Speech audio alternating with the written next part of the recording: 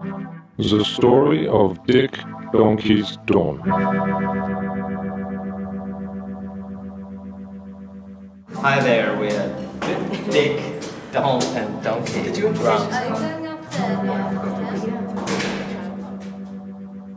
Dick, Donkey, and Don Brown spent their early childhood together. The two brothers and one sister were separated shortly after witnessing the grisly death of their pet cat, Fluffy. Later in life, they met again, and so attempted to piece together their early experiences, particularly those revolving around the death of Fluffy. And you know what? It was fucking fantastic.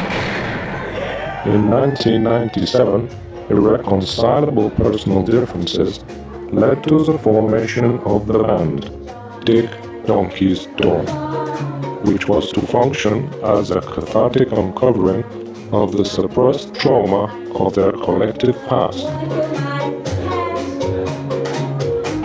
This honeymoon period resulted in their first concerts in Norway, Germany, and Austria. What do you guys feel about tonight's show? Was cool.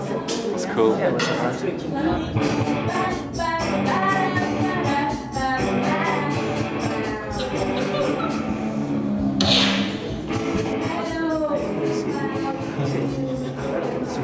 It's violent, huh? That's all I have to say.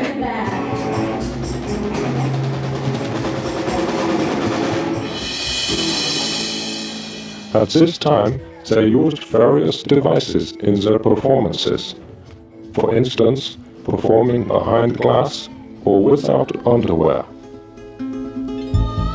After these concerts, Dick, Donkey, and Dawn withdrew to their respective solo projects.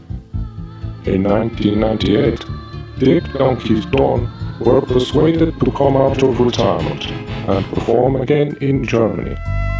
They wrote, rehearsed, and performed an entirely new set of songs in less than 1 week. The rehearsal and recording took place amid scenes of increasing uncleanliness and tension between the band members.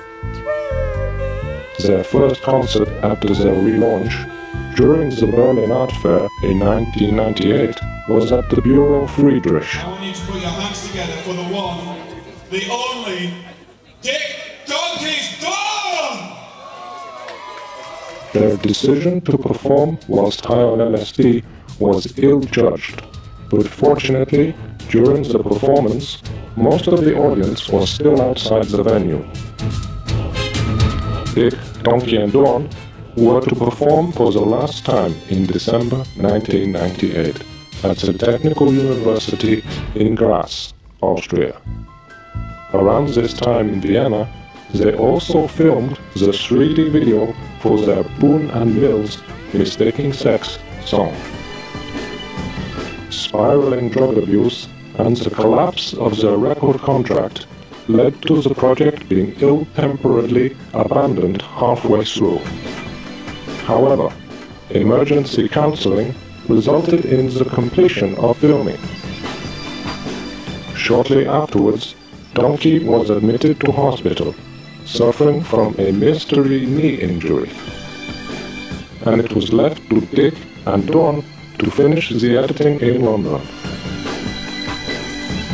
Donkey now works as a lingerie salesman in Vienna and underwent successful surgery on his knee.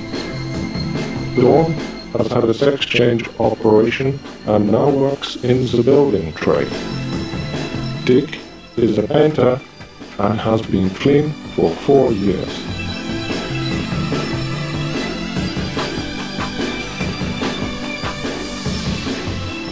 The material on this DVD is a sample of the live and recorded output of Dick Donkey's Dawn.